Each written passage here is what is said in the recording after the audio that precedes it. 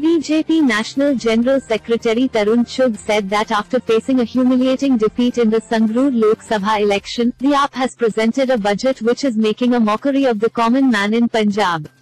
He said instead of addressing the economic crisis that Punjab has been facing for so long, the AAP government budget is only fudging the figures to build up a fake rosy picture.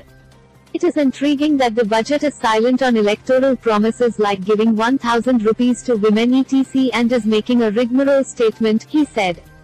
The BJP leader said that the budget has disappointed all sections of society, be it traders, farmers, or the service class. There is no word on how the mafias in the state would be checked and how corruption would be fought after AAP's own health minister was trapped in corruption.